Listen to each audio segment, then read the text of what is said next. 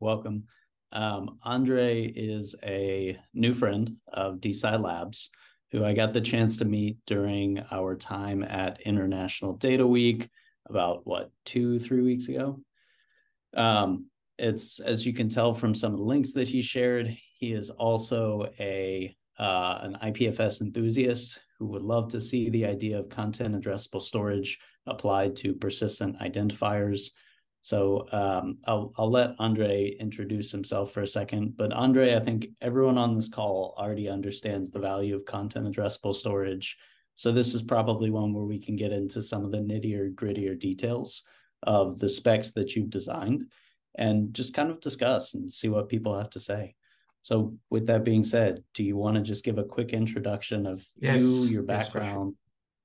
Yeah, for sure. So again, my name is Andre. I'm a data stewardship programmer and a software developer of Elettra Synchrotron at Trieste, which is a lab in Italy that produces and uses synchrotron light.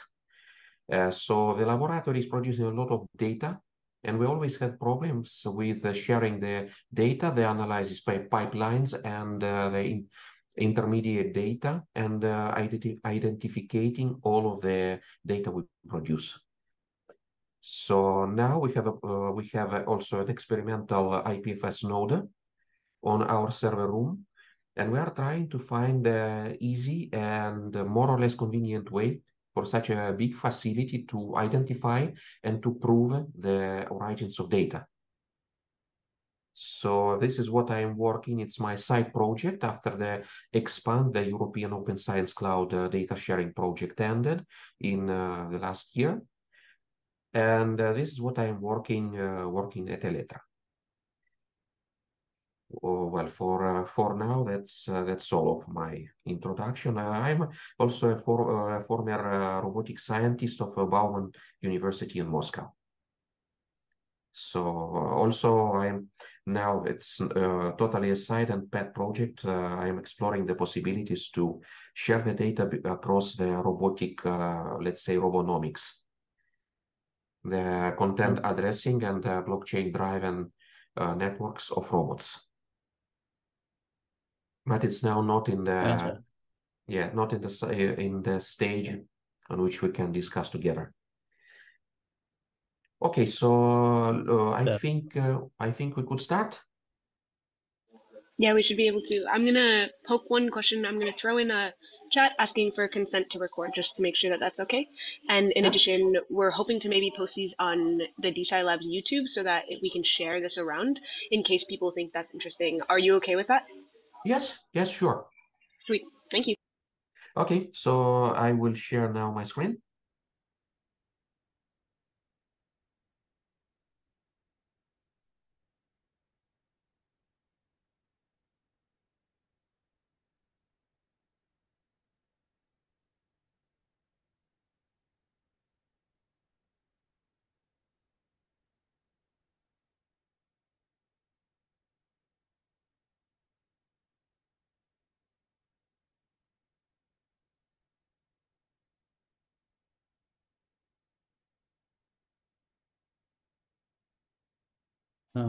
Is it Is he frozen? frozen? Okay. He might be frozen. Yeah, I think that's okay. I mean, just rejoin. There we go. You're on mute again, Andre. I I lost thought my I connection. froze. Yes, I've lost my connection. So I will try to share the screen again. Maybe that's something wrong with Zoom.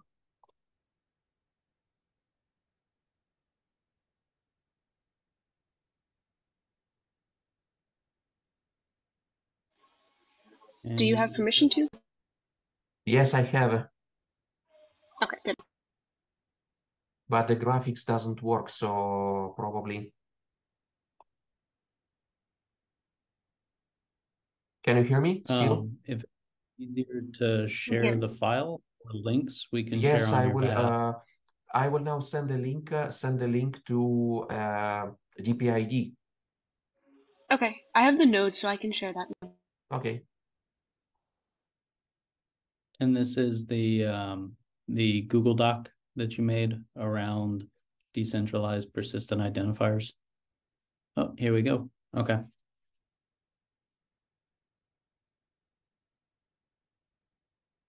Yep, we can see it. Good to go. All right, feel free to kick it off, and I'll try and move as you go. Let me know when you want to switch. Thank you. That's great. So it's just a little talk about the persistent identification, and at first about the design problems and the specification proposal we made after the outcome of Expanse project. Can you move to the next, please?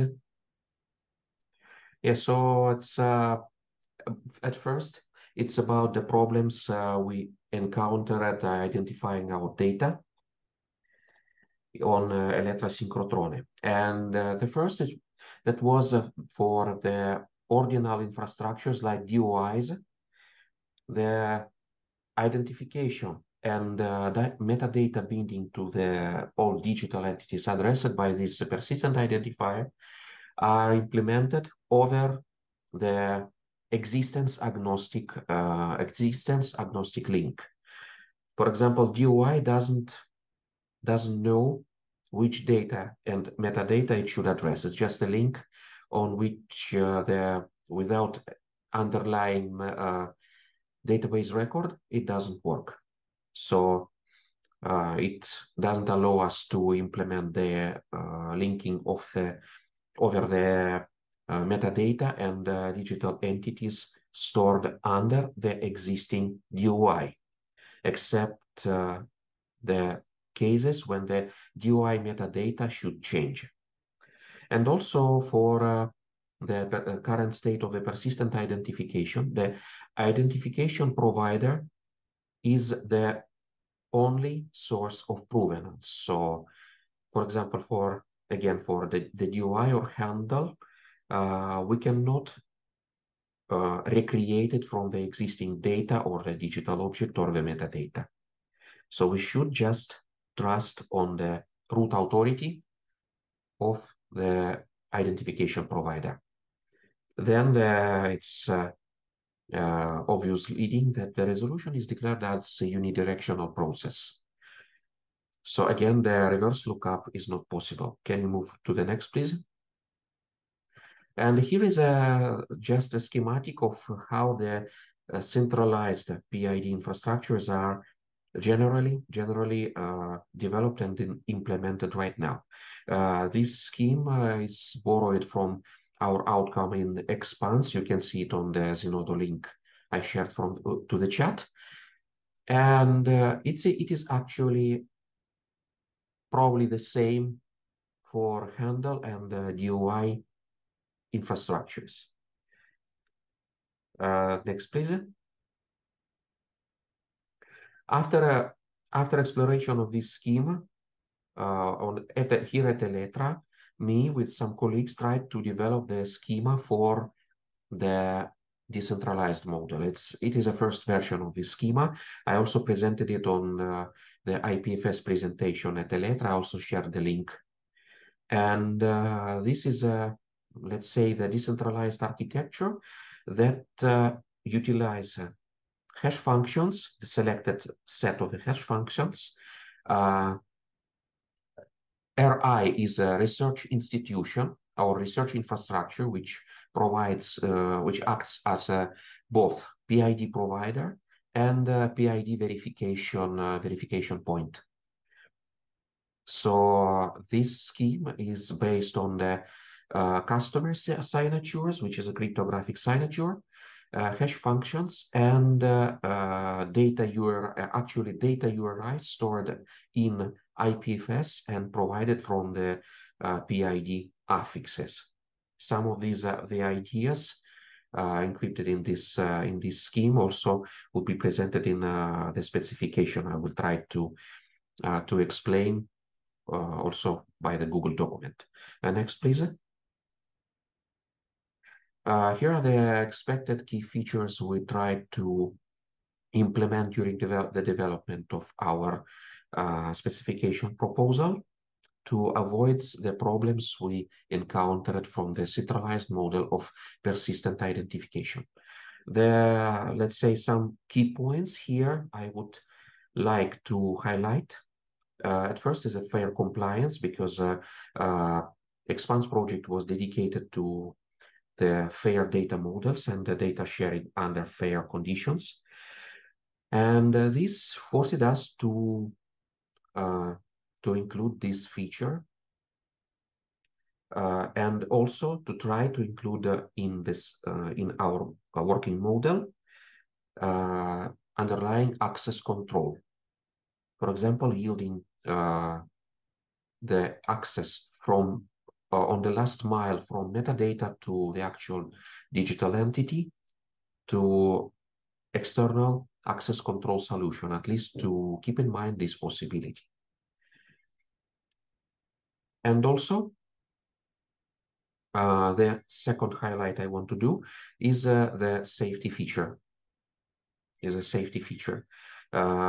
the abusive usage of, for example, DOI, now it seems possible, because we can easily, after the short that data site shut down, if I remember correctly, this March, we could easily imagine that let's say, the attacker could just capture a control over one of the resolving nodes of DOIs, and then use it in an abusive way.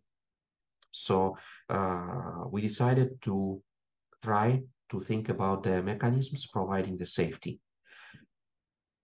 And the third point is transparency and reproducibility, the underlying reproducibility.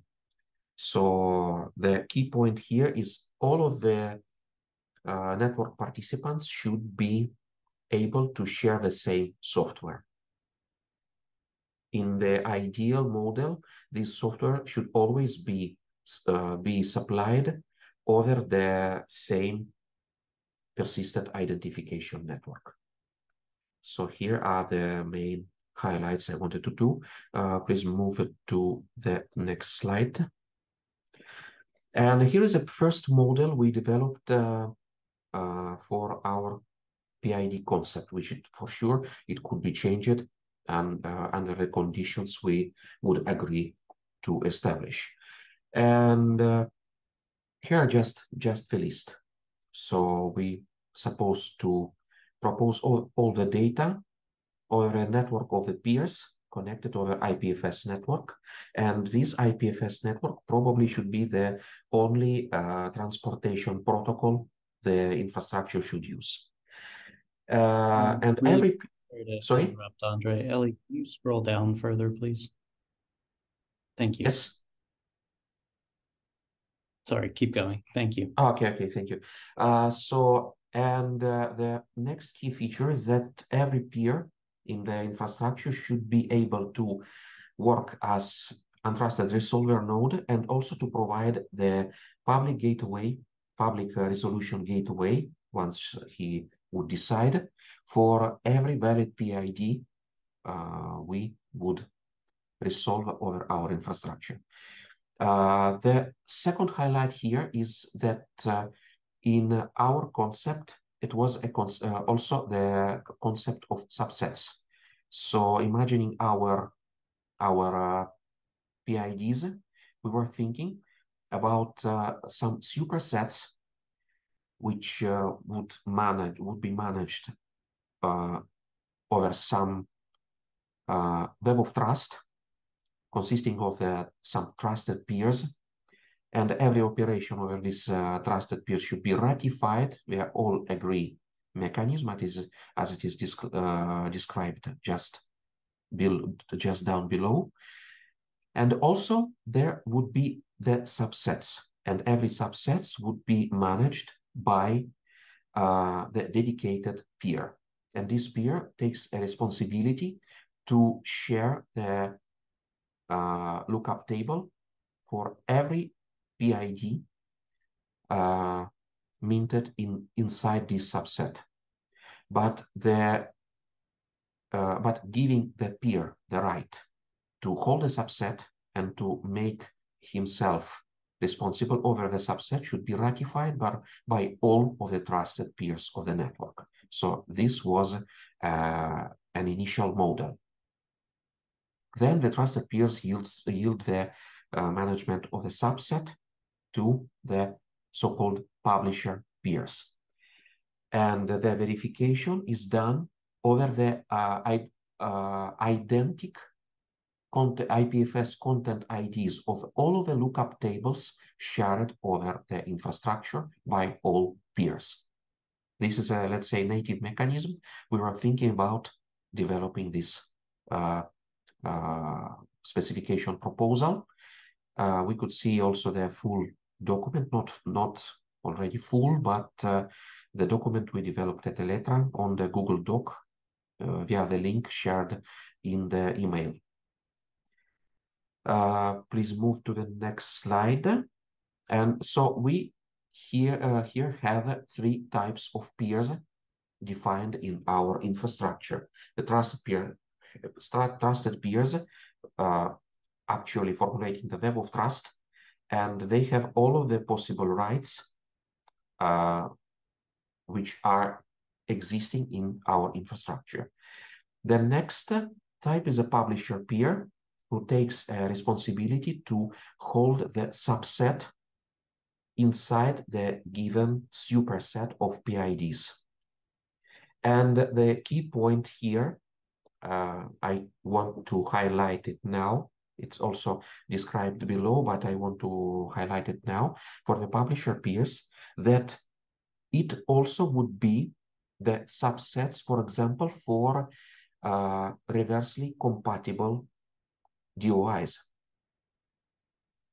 and the PIDs of the different types. For example, we could imagine the DOI society registering a trusted peer or even the publisher peer in our infrastructure and dedicate to us some set of already minted DOIs. And we can create a cross-resolution lookup table. So this is why developing this specification proposal, we decided to also include a publisher peer. And the other key feature is that every trusted peer has a right to declare some PID minted in the subset as verified or suspicious. So there is a, let's say, the native mechanism to declare that some PID is used in perfectly properly or in improper way. But it is the question for being discussed in future.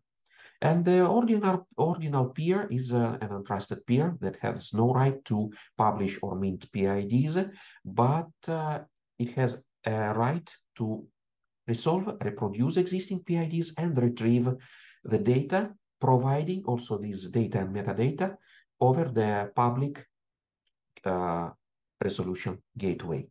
So here are the types of peers we're thinking about. Please move to the next slide. The second problem is an integrity maintenance inside this infrastructure we were thinking about. The first point I already described, it's identical resolution table IDs. Actually, it's a content IDs inside IPFS network. And the mechanism here is maintained via dedicating several standardized set of the IPFS entry points for every peer in the network. We will see the description of this below, and this is a highlight here. Also, the trusted peer can declare the given PID as suspicious, but there is also we were also thinking about the weighted mechanism, so it will be an open vote for some already minted PIDs. But we have doubts about let's say how this mechanism would work, because the weighted mechanisms are vulnerable to for being used as let's say let's say, election attack. All this is the next point is already described. It's about sharing the same software over the whole infrastructure between all participants. And the other key feature, also connected with the IPFS feature of minting IPNS, interplanetary name system, entry point keys, which are already signed by the node owner. So every ratification operation should be signed by the cryptographic key owned by the trusted peers. So this is a task probably should be solved, which probably should be solved implementing the infrastructure over our specification we propose. Okay, please move to the next slide. And here are the IPFS entry point we declared for every peer in our infrastructure. And this set of entry points, every point should be in our suggestion, should be implemented over the dedicated IPNS key. Because the publisher subscriber model is still work in progress in IPFS, so we decided to implement this over the IPNS public keys. The trusted peers list should be published identically by every trusted peer in the network. Pending operations list should be published by every trusted peer. And also every trusted peer publishes the list of supersets available inside the whole infrastructure. On the other side, the publisher peer publishes the subset. So that's a lookup list of PIDs issued under the subset on which this given publisher peer is responsible on. And now also there are the lists of verified and suspicious PIDs available for the whole network. And every publisher peer and every trusted peer should publish them and should verify their integrity. The broadcast is just a mutable message that the peer can publish, for example, for announcing something or make really a broadcast like it is done in the systems like in the telegraph system, like for example Swift. And the last is a peer info. Please move to the next. Here are the highlights about we were thinking about developing the mechanism to maintain network status consensus. So here are some social contracts on which all of the participants should be obliged to do. And so the first is already described, the identity of the IDs, content IDs. Here for the trusted peers list, superset list, and subset publishers list, which are published on the entry point of every trusted peer. And also the obligations for the peers. For example, for publisher peer, there is an obligation to not only to verify the integrity of trusted peer list, but also to verify the integrity of the subset publishers list. So it's something like the collective responsibility here. And every publisher peer signs its own subset PIDs list by his own private key. It's also an obligation.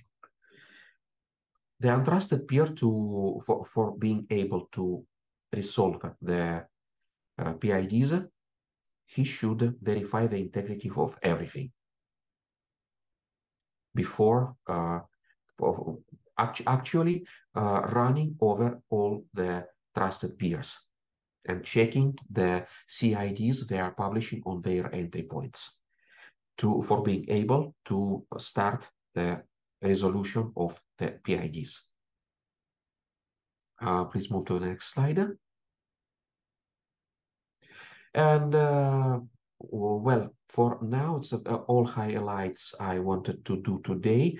And here are the discussion points for the future, because after the discussion with Eric and after studying the documentation of the dPID project, I also together with my colleagues realized too that some features are already developed and successfully implemented. So here are the future discussion points. So the close integration with your project seemed to be really feasible and really useful for every one of us, because the features we have already have them. The next point, it was proposed by Eric. Thanks a lot, Eric, for bringing this up, that we should minimize the social contracts inside the spec. But thinking about this, I think it is a topic for the next for the discussion. Okay, can you please scroll a bit down? No. Just like this, please. I think, yeah. Off earlier. Yeah. I think we also should keep in mind that we would provide some subset in our PID infrastructure for the societies controlled by the Web of Trust principle. For example, like it is done now for the peer-reviewed materials in the DOI society, or the, for example, Software Heritage Society, which is also brings up the question about the compatibility with not only with reverse lookup, but also with the version control systems like Git. The next is to systematize the operations that should be available for every participant of the network, which is already mostly done in your project. So the integration will be again a very good idea.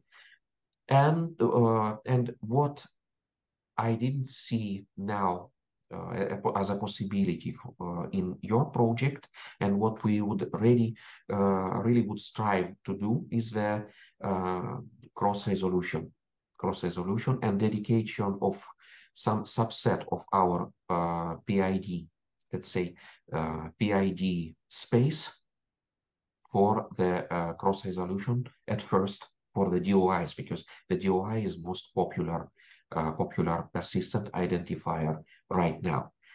Well, so for now, that they are all highlights. We can just leave this slide on.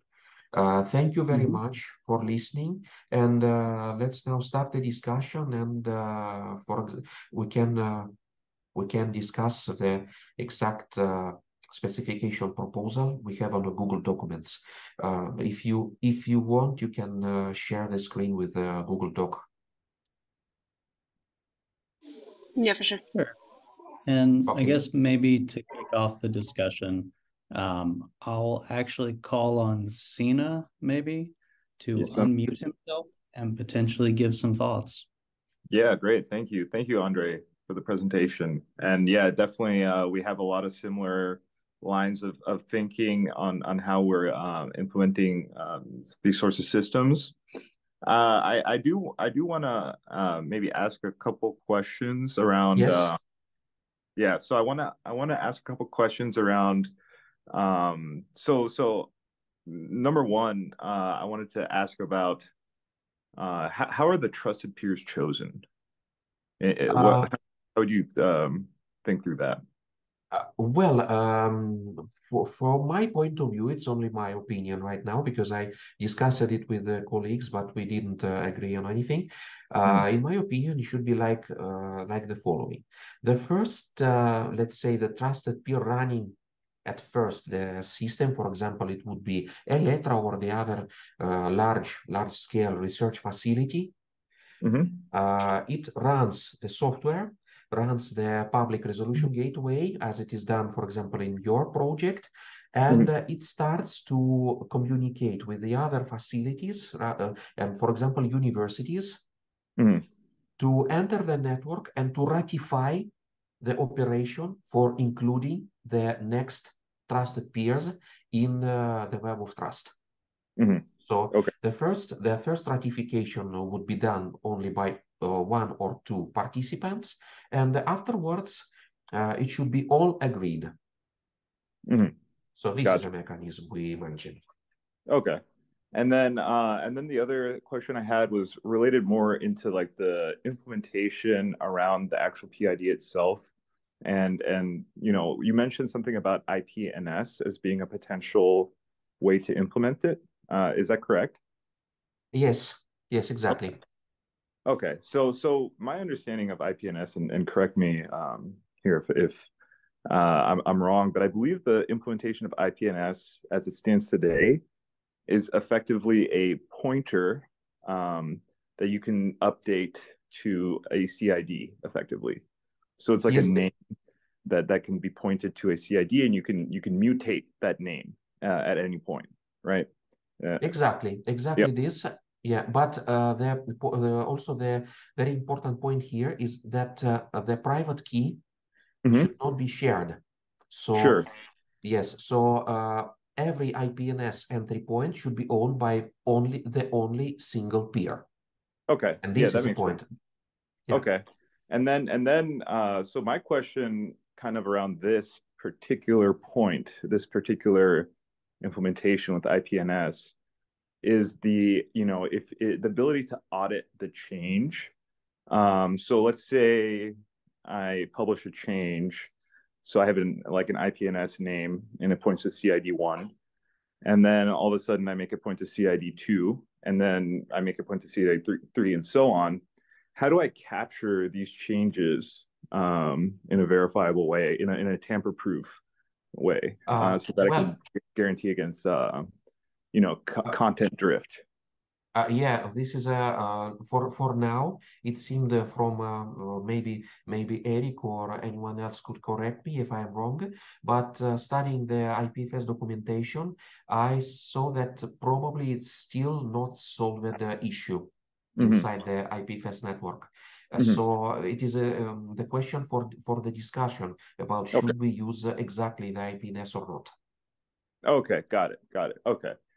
And then I'd say one thing that, you know, maybe I can talk a bit about how we've been approaching PIDs and kind of you know, our current approach on the protocol. And so I think in our you know, kind of vision and the what we've currently been working on, it's almost like every single user is an untrusted user, basically. And basically every single user has the ability to, with their own private key, sign a you know, some message, and as soon as they sign the message, and they publish that to the network, that becomes the identifier of that first message becomes a PID that all subsequent updates can be linked to that, so that every single new update is linked to that original submitted PID. And that actually solves the problem of provenance tracing. And then the issue then is so, and also that's a cryptographic function that produces that initial identifier. And what that does is it makes it so that anybody without any permission can begin publishing PIDs. And then the question is, okay, which ones are, you know, junk or noise or follow a schema that is relevant to science, right, or to research? And for that, we're using a way of indexing based on the actual content of the message, so that when you publish a message, if it follows a certain schema, you choose a schema that it follows. And then every single message that follows a certain schema, you can actually query for all messages that are published with that schema. And once a message has been initially published with a schema, the schema is pretty much constant throughout the life cycle of the object of the PID. And this has an interesting property of for the findability part of FAIR, where you can actually you have no opinion on whether people are publishing junk, because you can simply filter by schema, right? And so certain applications can, oh, I see you're pulling something up here. Okay, okay. Okay, so yeah, so exactly. I think this is Ellie's screen. Okay, yeah, so perfect. she might be sharing her personal notes. Oh, okay. So yeah, basically, Ellie, would you mind going back to the actual presentation with the questions that are up? Sorry. Yeah, so basically the way of doing it with in this manner where it's actually completely open and permissionless to begin publishing data, and then you have these schemas where then any user, any external user, not who's consuming the data, can then query by schema. Then all of a sudden they can find the most relevant content that they're interested in, right? And that helps you eliminate noise and junk and so on, right? And then I think. Sorry. Go for it. Sorry, I thought you were done. My bad. Okay. So but basically, another concern in a decentralized system is going to be network partitions. So what happens if certain nodes go offline, or you have to pick some sort of way to shard the data, because not every node has unlimited storage capacity. So there's going to be probably some sharding of data, and in that model, it may be actually appropriate for certain agents who are interested in preserving certain content to be constantly running queries for these schemas, and then actually registering them. And in our case, we're registering them on a blockchain, using a smart contract. And the reason why is because you can maybe publish objects with a certain schema, but later if they go offline, then there's no record of that object necessarily, if the data becomes unavailable. However, if you have certain agents continually querying and indexing the objects that they're interested in, at least for the metadata, maybe not all the source data if the peers go offline, but at least to contain the metadata. If you do that in a permissionless way, where anybody can add records, for all the objects that match a certain schema, then you're actually able to tolerate network partitions. And also, I believe that's one of the FAIR principles. It's like, even if the data goes offline, at least have a record of the metadata, right? And so that's like one of the things that we've been thinking about. And then I'd say another thing is just to talk about, there's two things on the Web of Trust in terms of validating PIDs, and then also with the DOI compatibility. So two separate things.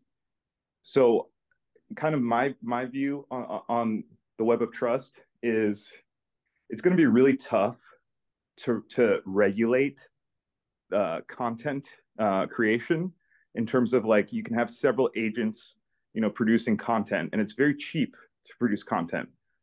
Regulating that content in terms of, like, making sure it's valid and so on, it's probably quite tough, like a lot of effort required to do that. So I'd say, like, allow anybody to publish whatever content, and then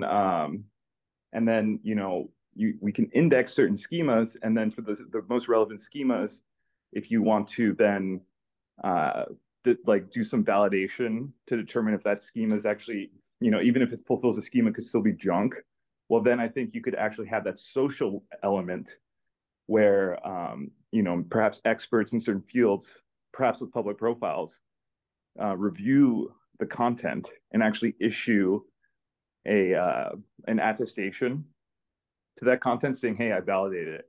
And I think you were kind of alluding to something like this in the kind of web of trust part of things. And yeah, we definitely think that is a component. And then I'd say also on the DOI side, I agree. Having some sort of bridge so that you can resolve DOIs and perhaps even upgrade DOIs so that you can take perhaps some research, because we all know the issues with DOIs. They can suffer from link rot, so they can 404.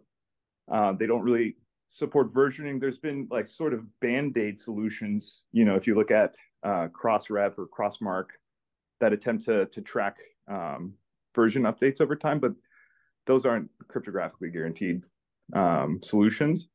So we can actually do cryptographically guaranteed solutions for, basically taking a DOI, allowing somebody to claim it, via some, whether we can, there's a couple ways that we can actually do the claiming. I think that could be interesting.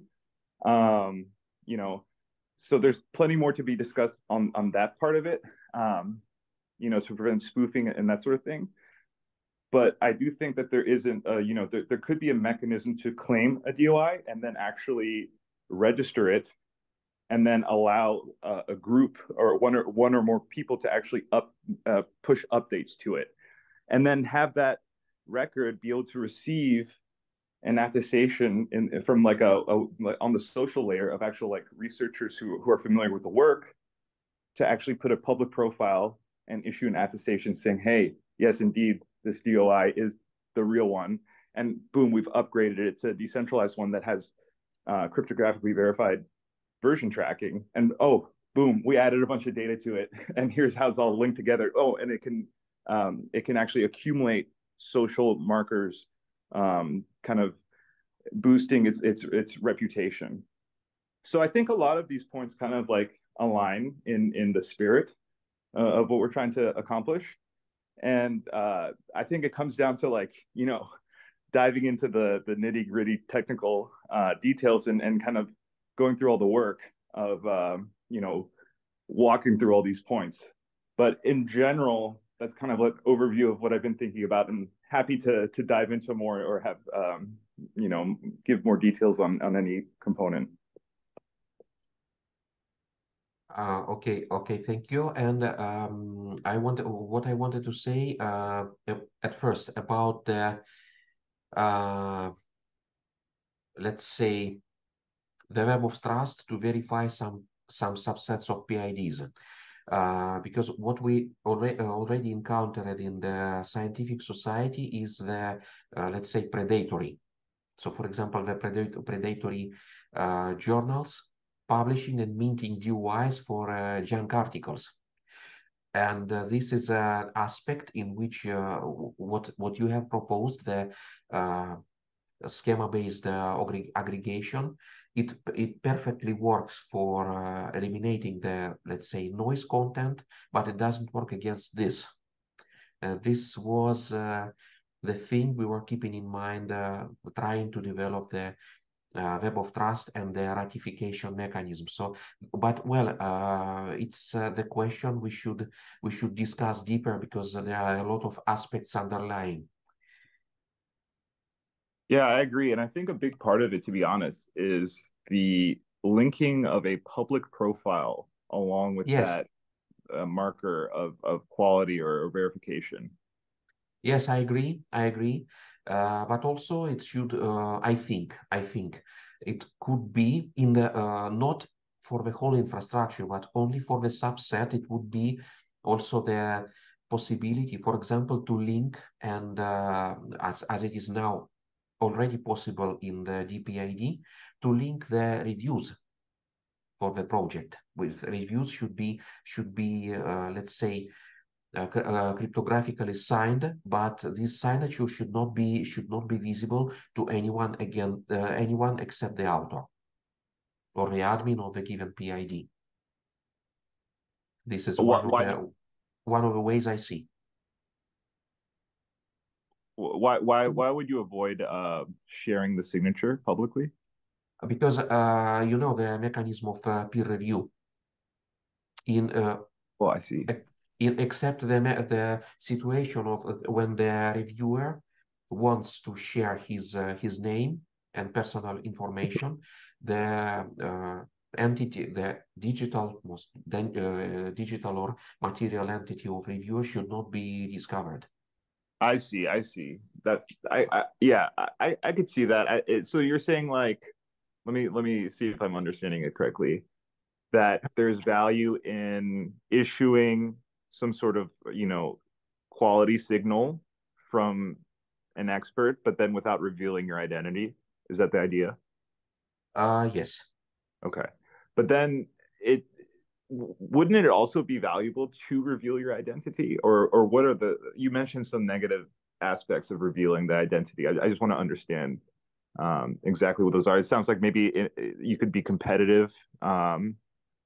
Yes, it could be. It could be competitive. It could be competitive. It could be in the, let's say, in the state of racing between two, for example, two reviewers, or it Mhm. could be also the reviewing attack on some PID.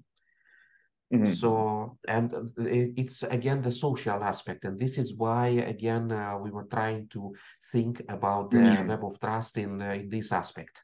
Yeah, I think that's a good idea. I think giving the option, I think, to allow for some sort of, issuance of a signal of quality or some signal that, somebody has reviewed it. Um, that's definitely with the option to reveal your identity, right? So Yes. you could maybe perhaps not reveal it, or you could reveal it depending on the situation. And I Yes. think that option is yeah, I could see that being very useful. I could also see being very useful potentially being able to, along with that signal of quality, be able to potentially use something like a proof, or some ability to attach some data that shows, hey, maybe maybe I can show that I belong to an organization. So you have different, more granular levels of information sharing. So maybe it's like I don't share my name, but I share an organization that I belong to, and I can potentially, there's ways to actually verify that, from with a third party. Um, I could also see potentially, if we look at the current scientometric machine, Yeah. where we have all these different, you know, um, scores and mechanisms of kind of like ranking research productivity, and there could be potentially the ability to sign it with like an H-index bucket, for example. Well, it's a good example. It's good example. I don't know now. I cannot even think about how feasible it would be. But what I would tell that we have already a problem of identification for the facility itself. And for example, sharing the metadata about some organization, it should be a way to link also the IDs of the researchers. And this should be a possibility. I think in the PID infrastructure there should be a possibility, as you saw, as you said right now, to reveal the exactly the researcher acting from the side of the facility. And you could also do something potentially very interesting where you have self-selected groups of organizations that all say, "Hey, we trust each other."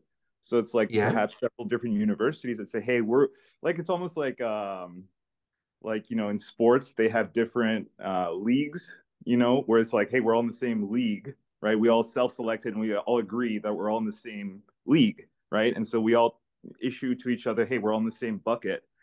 And exactly. perhaps there's a way to say, hey, instead of revealing that I belong to University X or organization Y, I can say I belong to this group of highly trusted organizations, and therefore I can issue you a quality signal that comes from that group, but you don't know exactly which organization or which individual it was. And it could be up to the issuer to provide that level of granularity as a choice. Yes, exactly. And this is a very important point. Thank you for bringing it up, because in our specification proposal, we thought about only one web of trust. So you are bringing up the idea of using the several web of trusts, not for given subsets of PIDs, but just in the infrastructure itself. Mm-hmm. And it seems for me really a very good idea. Yeah, I think it's a good, exactly. Go for it.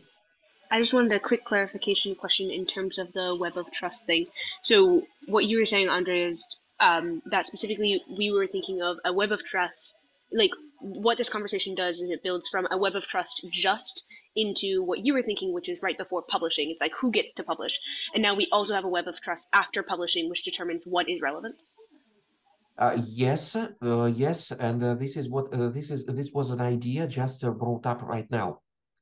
So in our first specification proposal, there were no these ideas. So thanks again. It's for me, it seems really a good point.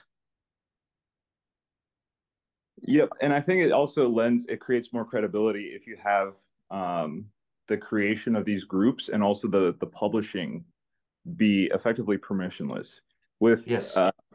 With like varying levels of quality signaling that you can choose to provide, right? And that's how you stand out, and making it very easy to query so that a consumer of the information can choose, hey, I want to ignore all this garbage because I know it comes from like a Chinese paper mill, right? And yes. or it just doesn't follow a schema, or I know that this, nobody's vetting these guys, right? So I'm just going to ignore it. Yes, well, exactly. I understood what you said. Yes, it's about this, and also, in my opinion, about the organization, this kind of league or something like this, acting as a reviewer. So the level of trust for these network organizations, which should be quite higher, even, for example, for the single university.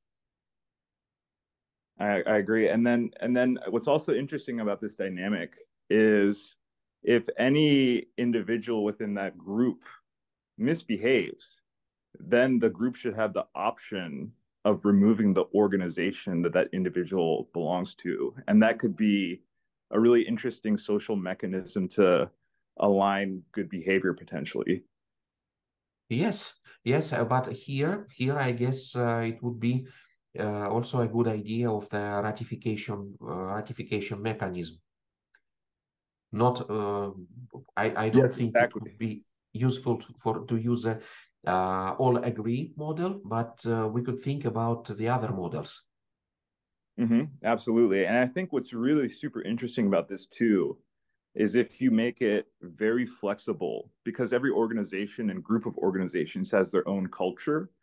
If you make it very flexible, then you can leave it up to these groups to kind of give them the tools on how to organize and how to manage their own organization and individuals. And then what would be really cool is like you fast forward 10 years, 20 years, and then you see which ones are the best models that actually survive over time, which I think is like probably the most realistic way to actually see what works, the quickest way to actually see what works, and the most it's like a free market mechanism effectively for social proof. Yeah. All the common evolution mechanism, probably because I am now establishing some small group of scientists working on the persistent identification. Probably it would be also a really good opportunity to discuss with the scientists working on inside the infrastructure of DOIs and handle. because we have them in our small mailing list. Maybe it would be really a good, let's say, sightseeing for us about how the models of trust and the models of minting and quality signals evolve. Yeah, makes total sense. And I think it's really interesting too, because you see like I've often like put myself in the shoes of those folks who I don't know how many years ago, 20, 30 years ago, had designed the handle system, for example, where they're organization scoped identifiers. Um, and I've actually talked to I don't know if you know Arc Institute, John Coons over there, and he's actually been super invaluable in teaching me a bit of the history and walking me through all the kind of design decisions. And then I present some things that we're thinking about with technology available today, and it's just like I wonder what they would, given the landscape of options that we have and the ability to cryptographically sign things in an easy way and actually like compose a lot of these cryptographic primitives together. I wonder what they would come up with given that new information. Yeah, it's really an interesting topic, and well, maybe we would find an opportunity to talk with these persons who are already involved in these infrastructures, and to have some knowledge for them about how would we adopt and implement, for example, the reverse lookup compatibility, because every centralized structure would degrade. Yes. Although with the reverse lookup, are you talking about like being able to have an index that goes from CID to PID? Not only this, but also, as I described in the presentation, for being able to dedicate the subset of the whole PID space, for example, for cross resolution of DOIs and backing up the DOIs, some DOIs as the let's say side effect backup solution. Yeah, I see what you're saying. So that actually could make sense Yes, because I believe. yeah, because if it's basically a way to onboard legacy organizations into this model. Yes, exactly. And this is what, for example, here at Elettra, we should always keep in mind, because we have a lot of legacy systems, and even the identification systems. For example, we have a need to identify the tape data storage libraries and the elements of these libraries, for example, to communicate with the system in a manual way, not in the automatized way. Yep, that Because the makes system, these systems, let's say they are they should be somehow replaced in some years, and no one yeah. knows how to handle a lot of storage entities Yeah, without. that's really interesting, and I could actually see a way to do this in a self-serve capacity potentially. So my understanding, for example, of the DOI system is that you can register for an organization namespace. And what I could see is actually the development of a toolkit that allows you to import, like backfill all your existing PIDs into a cryptographically verifiable storage system, and then be able to then make that available for future use. So it could be actually seamless. And I could even see the verification of that being very similar to how you verify a domain name using DNS records. You could publish like a specific identifier using your organizational namespace, And then that could be the verification required for the system to signal that it's actually legit. It could be interesting. Exactly.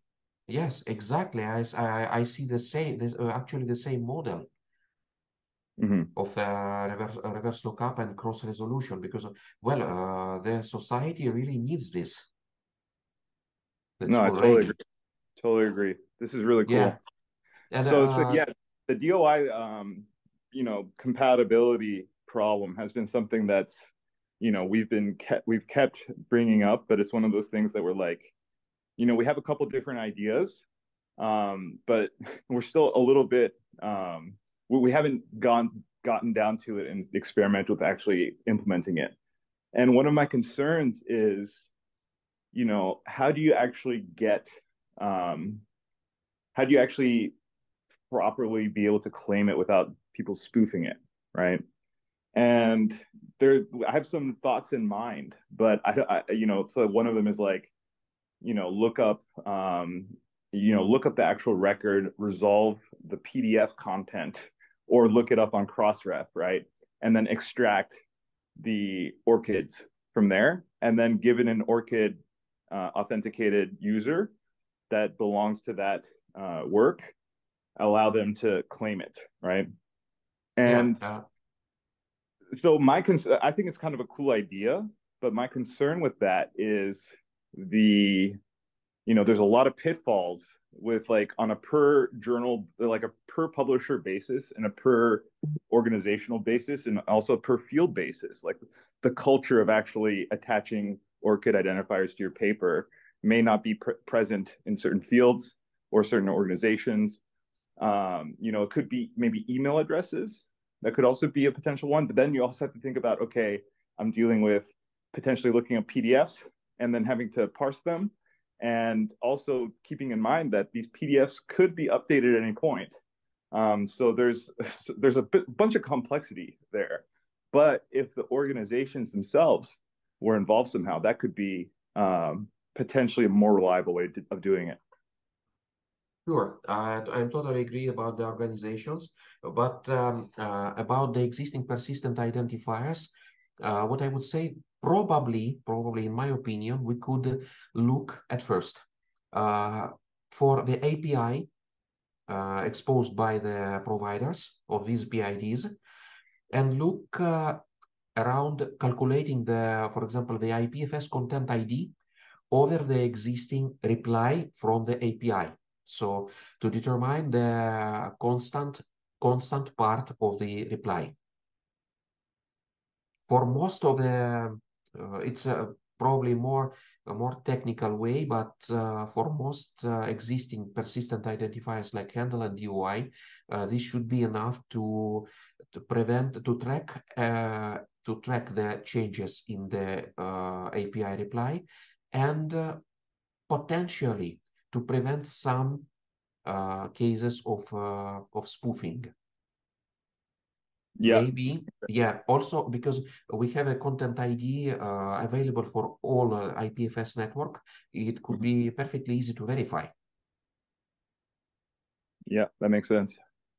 Yeah, I think that's the first thing we can keep in mind thinking about this possibility. And just a little remark, because well, I'm Russian, and I know that now Russia is applying a lot of resources for spoofing and for let's say unexpected changes in the URI resolving model.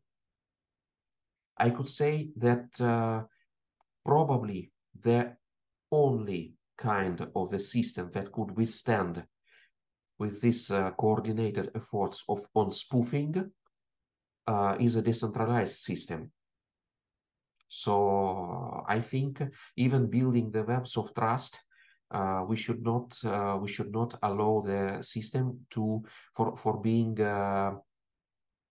torn apart between the webs of trust. So the system should be always interconnected between all nodes. Yes, Otherwise, something yeah, about like republishing the lists amongst all nodes. Yes.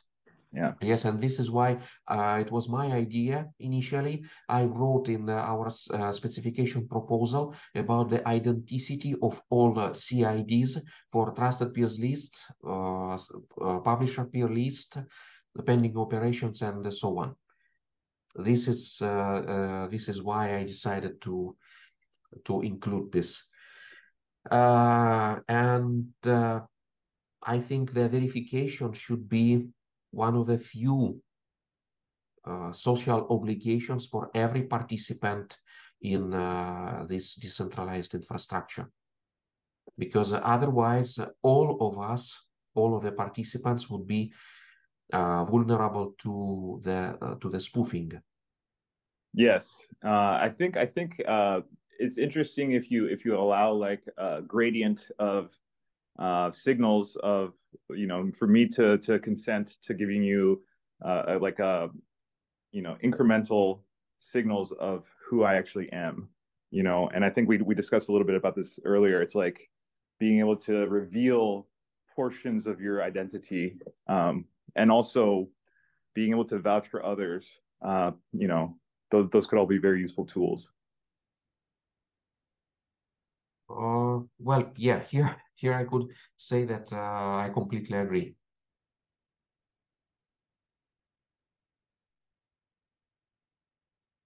Okay. And I saw that, okay, it's already past 1 hour and 10 minutes. Yeah, I actually am going to have to leave in just a second. Andre, I think we as a team would love the opportunity to continue this conversation with you past this seminar. I'll reach out to you afterwards. It may take a few days because I'm fully engrossed in where I am at the moment. But if at all possible, let's continue this because I think that there's a lot more to discuss. And hopefully this is something where we can coordinate efforts around some of the stakeholders in that email list, because you're right. If we can do this hand in hand with DOI, it's going to make things a lot faster and a lot more effective than if we just do it on our own. Yes. So yeah, totally on board. Sina, do you have any closing thoughts for all of this? Oh, I just really appreciate, you know, it's quite a treat to see all this work done in your slides and your documentation, Andre. I really appreciate your presentation, and it's great to see people who are deeply thinking about these problems as well, and super exciting to, you know, to start this conversation. So thank you. Thank you very much. One question I want to address.